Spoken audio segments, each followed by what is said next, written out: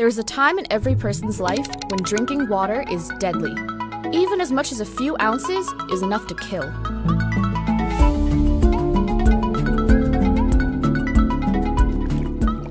The average healthy adult is made up of 55 to 60% water. The average baby, on the other hand, is roughly 75% water. And that difference is why babies shouldn't drink water before they're at least 6 months old. Not from the tap, or a well, or a spring. Plain water is just plain off limits. You see, everyone's kidneys have a limit to how much water they can handle. Break that limit, and the excess water will back up into your bloodstream, where it dilutes the salt, or sodium, in your blood. Once your blood dips below 0.4 ounces of sodium per gallon, you're at risk of a condition called hyponatremia.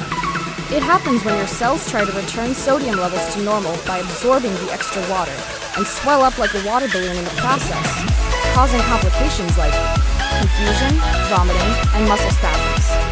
Hyponatremia is common in marathon runners who drink too much too fast during a race without also providing enough sodium to balance out their blood.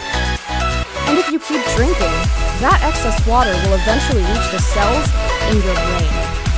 By this point, you have a dangerous case of water intoxication, which affects roughly 200,000 Americans each year.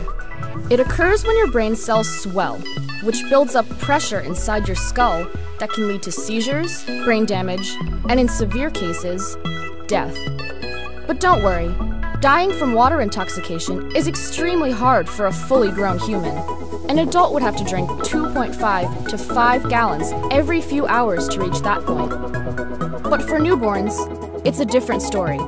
Their kidneys are about half the size of an adult's, so they can't hold much water to begin with, and it takes just a few ounces to cause problems.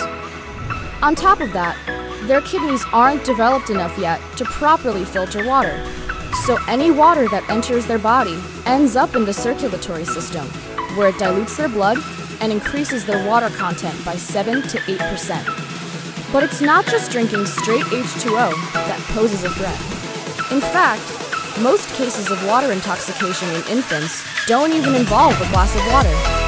A common mistake is when people dilute baby formula too much by accident, or when parents dunk their infants up and down in a swimming pool, and in the process, the infant gulps in too much water. It's important that if your baby is showing signs of water intoxication, that you take them to the hospital immediately, where a doctor will likely provide some form of fluids, like intravenous saline solution, to bring the infant's sodium levels